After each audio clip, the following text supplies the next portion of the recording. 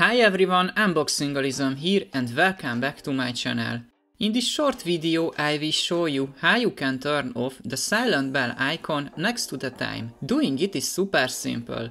Go to the Settings app, select Sound and Haptics and disable this toggle.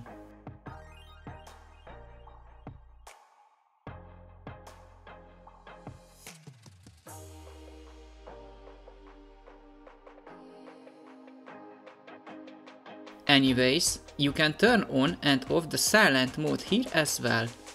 That's it, we are done. At the end of my video, let me ask you a small favor.